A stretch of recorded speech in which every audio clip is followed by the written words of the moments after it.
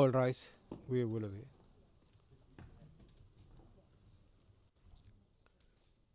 The International Criminal Court is now in session. L'audience de Cour pénale internationale est ouverte.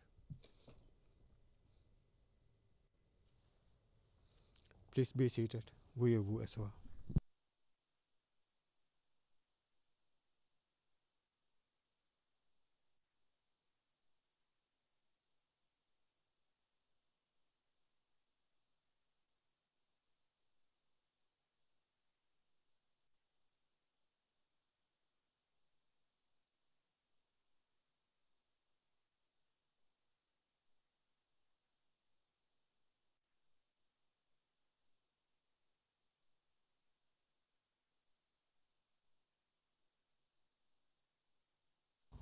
Good afternoon. Court officer, please call the case. Thank you, Madam President. The situation in Uganda in the case of the prosecutor versus Dominic Ongwen. Case reference ICC 0204-0115. For the record, we are in open session. I take it that the appearances remain unchanged since our previous session today, unless I hear to the contrary. No? Okay. Yes. Okay. Okay. Prosecution, witnesses, victims. Okay. As I see no indication, let's continue with the hearing. Earlier today, the appeal chamber delivered its judgment on the appeal of Mr. Ongwen against the conviction decision of the trial chamber. The appeal chamber unanimously rejected the appeal and confirmed that decision.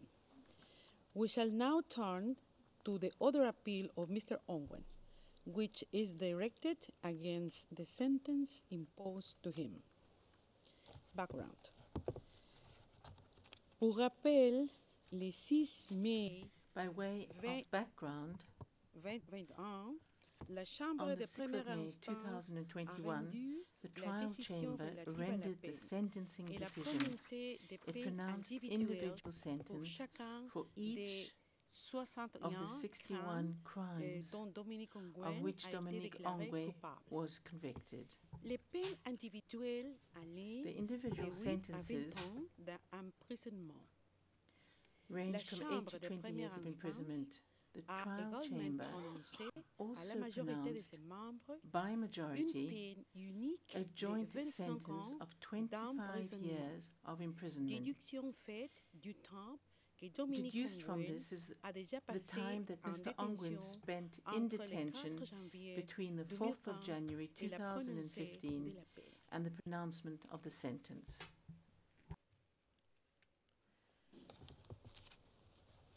On 26 August 2021, the defense filed its appeal brief in which it raised 11 grounds of appeal.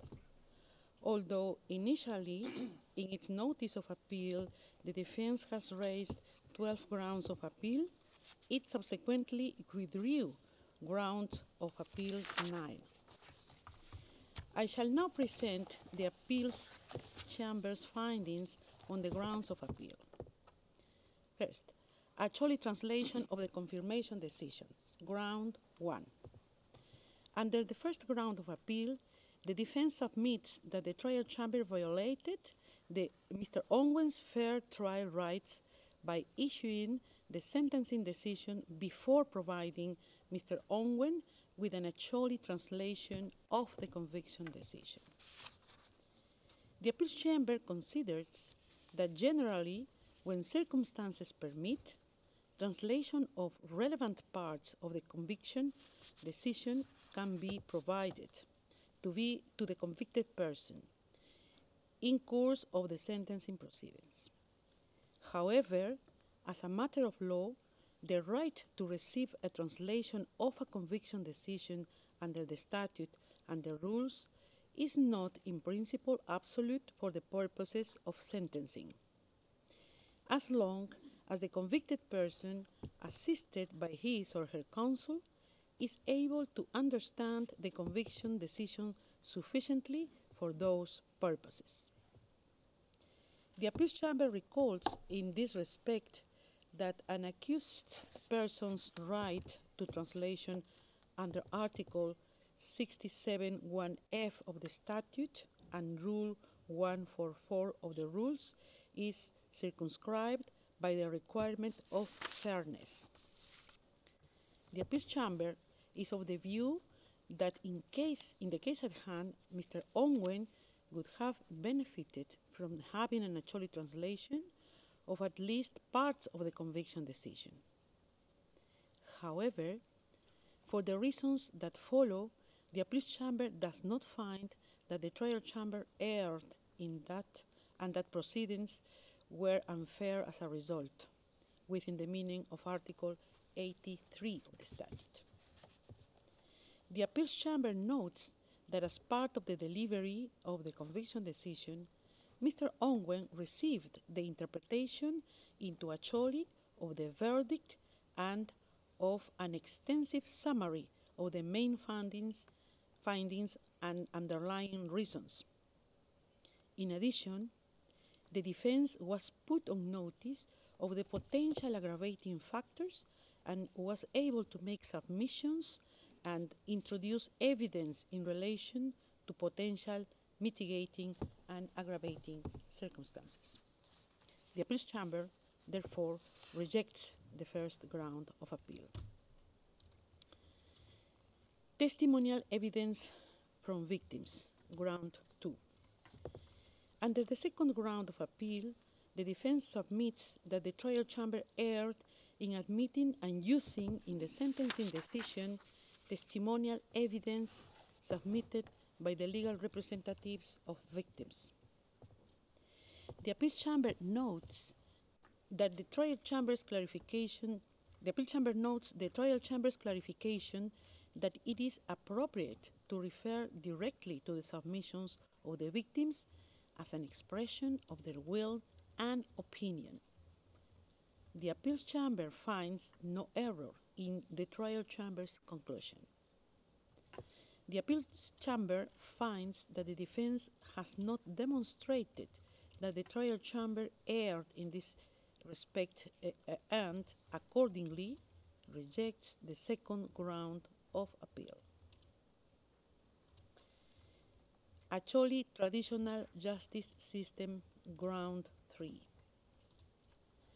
Under the third ground of appeal, the defense submits that the trial chamber erred when it rejected and failed to objectively consider, in this case, the Acholi Traditional Justice System, in particular, the Acholi ritual of Mato Oput.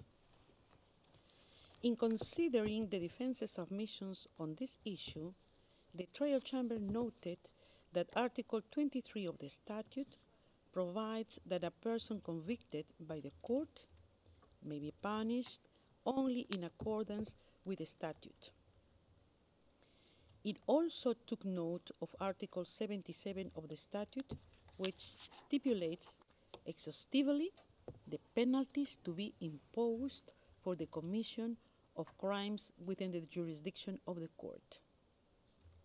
In light of these provisions, the trial chamber found that any defense submissions to incorporate traditional justice mechanism into the sentence imposed on the convicted person must fail directly as a result of the principle of nulla pena sine lege.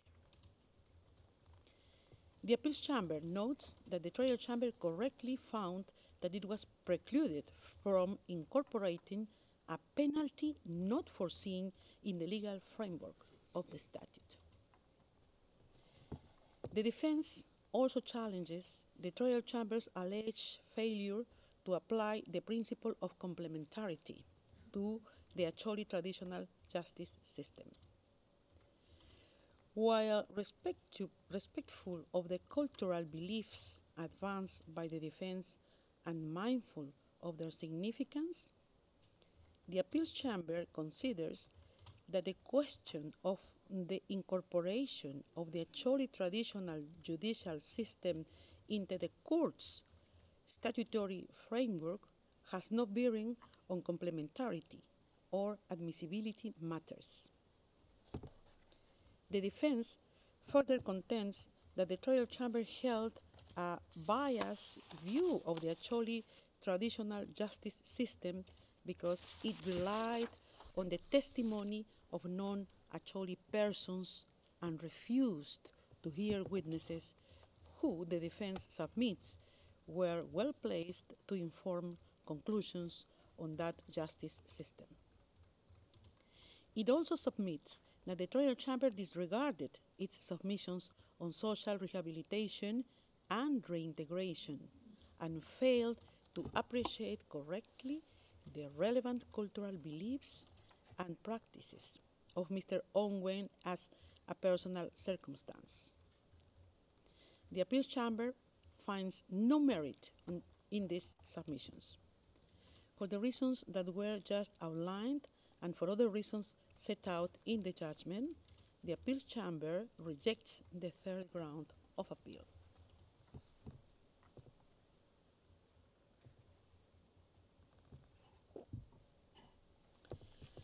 Cumulative sentencing, ground 4. Under the fourth ground of appeal, the defense argues that the trial chamber erred in sentencing Mr. Ongwen for both war crimes and crimes against humanity based on the same underlying conduct. The appeals chamber notes that the trial chamber was aware of the factual overlap and the need to take into account in the determination of the joint sentence. The defense does not point to any finding of the trial chamber that would suggest the contrary.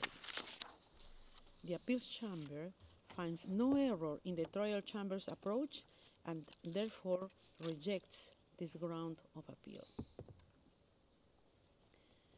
Factors outside the temporal scope, ground 5. Under the fifth ground of appeal, the defense submits that the trial chamber erred in law by relying on events as aggravating circumstances that took place outside of the temporal scope of the charges.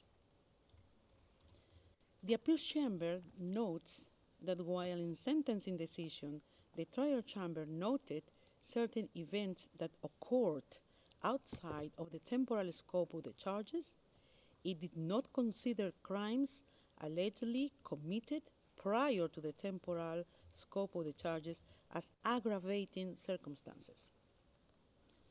Regarding the births of children fathered by Mr. Ongwen, the appeals chamber notes that the trial chamber took into consideration births that occurred after the time period relevant to the charges.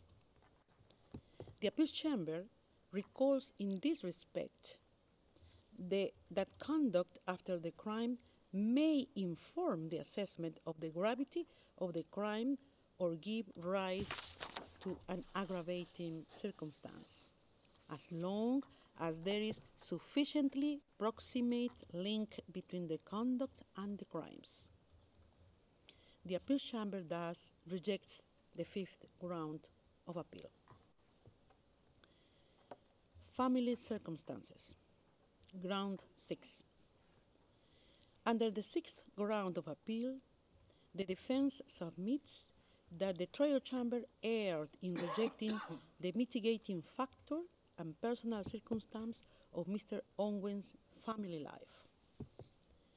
The appeals chamber is satisfied that the trial chamber correctly weighed Mr. Ongwen's fatherhood against the factors calling into question the genuine nature of his motivation to take care of his children. The defense does not demonstrate any error in this respect. The appeals chamber therefore rejects the defense's sixth ground of appeal. Mental capacity, ground 7 and 10. As the subject matter of grounds of appeal 7 and 10 are related, the appeal chambers will address them together. Under the seventh ground of appeal, the defense raises two issues regarding Mr. Ongwen's mental state. Firstly, the defense submits that the trial chamber erred when it found that Mr. Ongwen did not suffer from a substantially diminished mental capacity at the time of the crimes. Secondly, the defense argues that the trial chamber erred in finding that Mr. Ongwen's current mental health could not be taken into account as a personal circumstance. The appeals chamber notes when determining the sentence, and after having concluded that the ground for exclusion of criminal responsibility under Article 31(1)(a) of the statute is not made out, a trial chamber, if it relies on the same evidence upon which it relied for its findings under Article 31(1)(a), must determine whether the same evidence may be sufficient to meet the threshold of Rule 145(2)(a)(i) of the rules. The defense challenges inter alia the trial chamber's reliance on the evidence of the prosecution experts. The appeals chamber notes that in the conviction decision, the trial chamber considered the experts' evidence related to Mr. Ongwen's abduction and possible disorders. The trial chamber also considered the experts' evidence that it was highly unlikely that Mr. Ongwen's level of functioning was severely impaired. The appeals chamber finds that the unambiguous findings of those experts do not support the proposition that Mr. Ongwen suffered from substantially diminished mental capacity.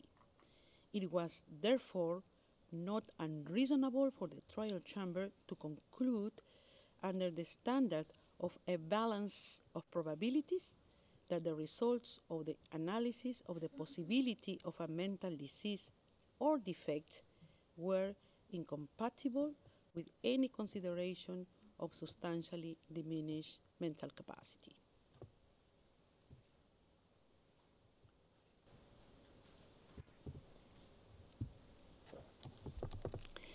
The defense also challenges the trial chamber's rejection of Mr. Ongwen's current mental state as a mitigating factor. The trial chamber set out the standard of exceptional cases for accepting poor health as a mitigating factor. It considered the defense's submissions on this issue and concluded that Mr. Ongwen's current mental health could not be taken into account as a mitigating circumstance. The appeals chamber notes that the defense does not expressly argue, nor is it readily apparent from the quoted sources recording Mr. Ongwen's condition, that his alleged disabilities are such as to constitute an exceptional case. Within the meaning adopted by the trial chamber,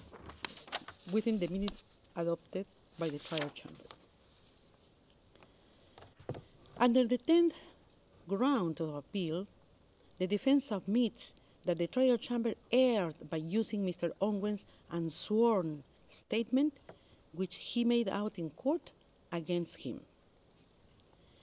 In the sentencing decision, the trial chamber referred to its own impressions of Mr. Ongwen's personal statement in court to conclude that his current mental health could not be taken into account as a mitigating circumstance. The appeals chamber notes that a trial chamber has broad discretion in determining what constitutes a mitigating factor and the weight, if any, to attribute to it. A trial chamber may, for instance, rely on the person's conduct during the trial proceedings ascertained primarily through the trial judge's perception of that person. The appeals chamber is of the view that the trial chamber's reliance on its impressions on Mr. Ongwen's personal statement was permissible. For these reasons, the appeals chamber rejects the 7th and the 10th ground of appeal.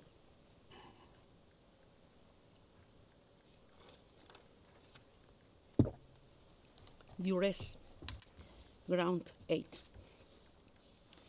Under the 8th ground of appeal, the defense submits that the trial chamber erred by disregarding evidence in its assessment of whether Mr. Ongwen met the threshold of duress as a circumstance falling short of constituting a ground for exclusion of criminal responsibility.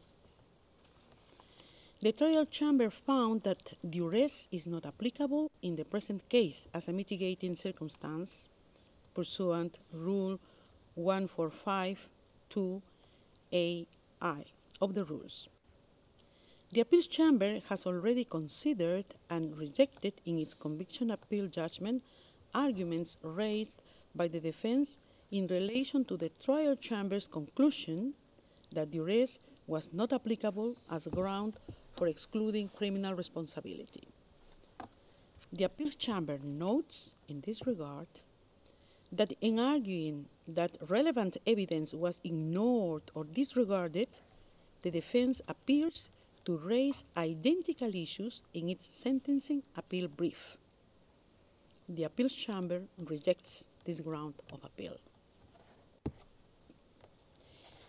Aggravating circumstances, ground 11. Under the 11th ground of appeal, the defense submits that the trial chamber impermissibly relied on the accumulation of aggravating factors when calculating a joint sentence pursuant Article 78(3) of the statute, and abused its discretion in imposing a joint sentence that was without justifiable legal and evidentiary basis. Contrary to the defense's suggestion, the trial chamber articulated in a clear manner the relevant considerations that informed its exercise of discretion when imposing the joint sentence of 25 years of imprisonment.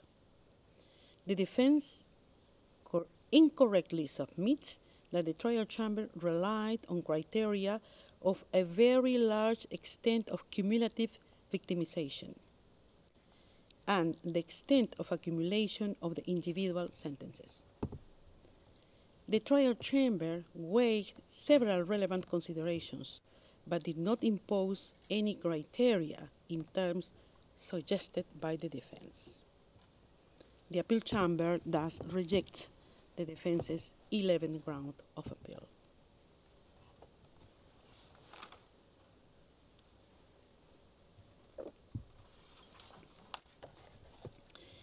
Under the 12th ground of appeal, the defense submits that the trial chamber erred by violating the prohibition against counting the same factor twice in sentencing.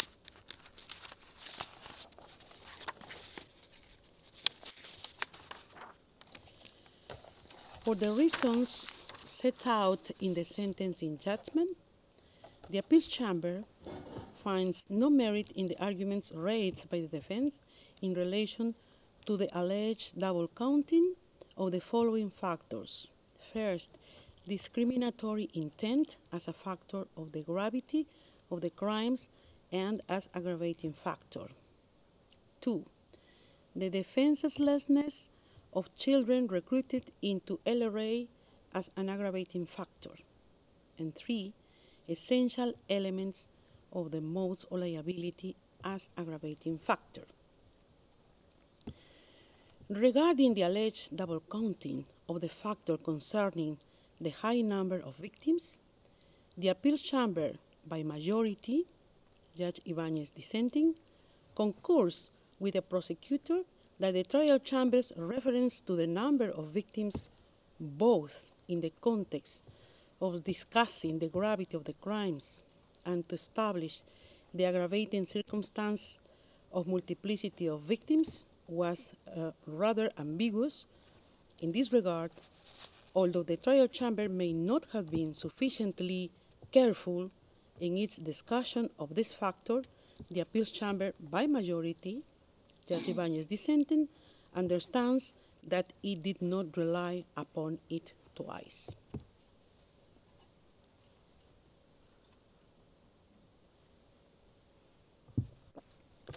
I shall explain in more detail shortly. I disagree with the majority on this last point. Noting the trial chamber's reasoning, I am of the view that the trial chamber took into account and attached weight to the factor of multiplicity of victims twice, and therefore committed an error of law that materially affected the individual sentences for 20 counts and consequently the joint sentence. For these reasons, the majority of the appeals chamber, Judge Ibanez Carranza dissenting, rejects the 12th ground of appeal. Partially dissenting opinion of Judge Ibanez Carranza.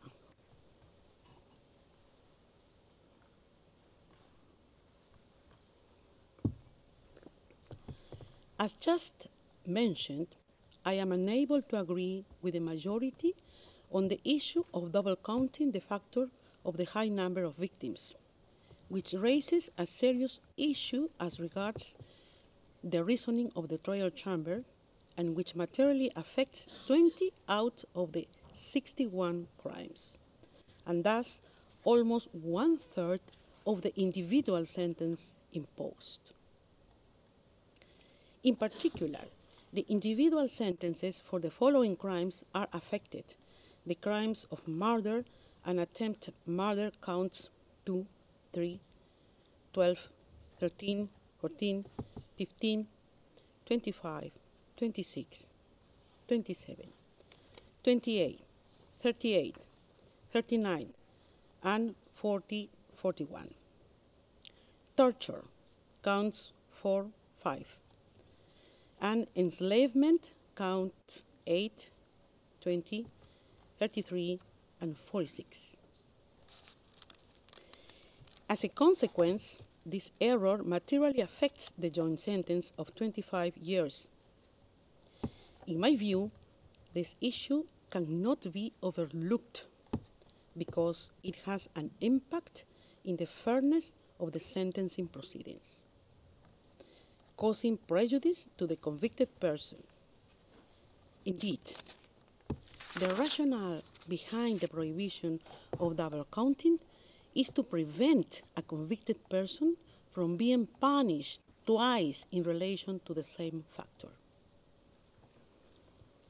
In cases such as this one, where the number of victims may have been relevant both to the gravity assessment and as aggravating circumstance, the sentencing decision should have clearly stated in its reasoning whether weight was given to this factor as part of gravity assessment or as aggravating circumstance. Since this was not done, the trial chamber failed to ensure coherence, consistency, and certainty in its reasoning. And the only reasonable conclusion is that, in relation to 20 counts, the trial chamber has given weight to the number of victims twice in contravention of the prohibition of double counting, thus affecting fairness. Je souhaite également I also wish to use this opportunity to stress the importance of the personal situation of Dominique Ongwen from the point of view of the sentencing. As far as this is concerned, we should remember that is the first time that the court is called upon to address the unique issues of victim-perpetrator and its relevance to the determination of sentence.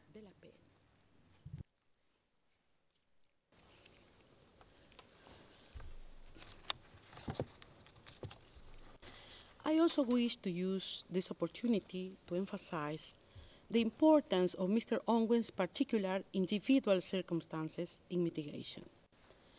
In this regard, it is significant that this is the first time that the court is called upon to address the unique issue of victim-perpetrator and its relevance to the determination of the sentence. It must be pointed out that in circumstances of this case, the status of victim-perpetrator is not a consideration relevant to a determination of an accused person's guilt or innocence pursuant Article 74 of the statute. Rather, these matters informed the appropriate sentence to be imposed in case of a conviction under Article 76 of the statute. At this stage, the appropriate sentence is not only informed by the facts of the case, but also, and importantly, by the personal circumstances of the convicted person. In particular, in this case, it is of crucial importance to consider the impact that Mr. Ongwen's abduction, conscription, violent indoctrination, being forced to carry out and participate in criminal acts when he was still a defenseless child of about 9 years old of age, and his upbringing in the coercive environment of the LRA had on his personality, the development of his brain and moral values and future opportunities. A determination of appropriate sentence requires thus a holistic analysis that takes into consideration both the blameworthiness of the convicted person and his or her individual circumstances. Mr. Ongwen's condition as a victim did not cease when he turned 18 years old. For the reasons fully developed in my partly dissenting opinion, I am of the view that the significant legal error of double counting had a material impact on 20 of the 61 individual sentences concerned, thus almost 1/3, affecting the fairness of the sentencing proceedings and ultimately leading to an incorrect exercise of discretion by the trial chamber, as a consequence of which the trial chamber imposed a disproportionate joint sentence of 25 years of imprisonment. Therefore, I am of the view that the joint sentence must be reversed and the matter remanded to the trial chamber for it to determine a new sentence. In its new determination, the trial chamber should also consider the weight that ought to be afforded in mitigation of Mr. Ongwen's personal circumstances, in particular the impact that the traumatic experiences which he underwent had on his personality, as explained earlier.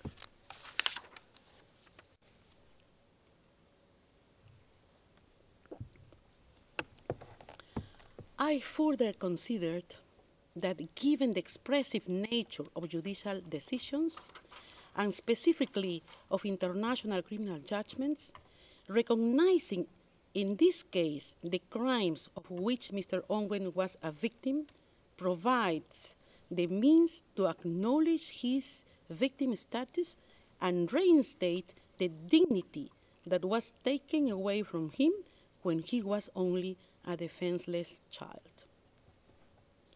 In determining a new sentence, the object and purpose of sentencing ought to be considered. In this regard, I firmly believe that in the context of international criminal law, sentencing serves various purposes, including notably retribution and prevention in all its variants, special and general.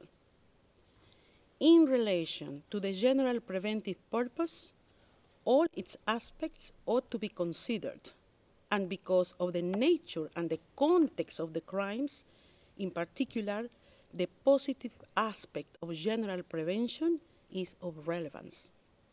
This includes, according to the jurisprudence of the Court and other international tribunals, and as illustrated in the recent developments before the Assembly of States Parties, contributions to the promotion of restorative justice and reconciliation as a way to advance the enforcement of the rule of law and therefore sustainable peace. While I consider that the error of double counting should certainly result in an appropriate reduction of the joint sentence of 25 years of imprisonment, I am of the view that the trial chamber would be better placed to determine the appropriate sentence, taking into account the findings made in this partially dissenting opinion. Importantly, I would also like to emphasize that nothing in my partly dissenting opinion should be interpreted as negating the great suffering of the victims of the very serious crimes of which Mr. Ongwen has been convicted. In particular, that suffered by victims of sexual and gender-based crimes and the victimized children. This suffering has been duly and unanimously acknowledged in the conviction decision and sentencing decision as confirmed by the Appeals Chamber in today's judgments. I also wish to point out that I am convinced that Mr. Ongwen must be sentenced for the crimes which he committed. I am of the view that only through the imposition of an adequate, proportionate, and fair sentence will justice for both victims and the convicted person be achieved. Appropriate relief.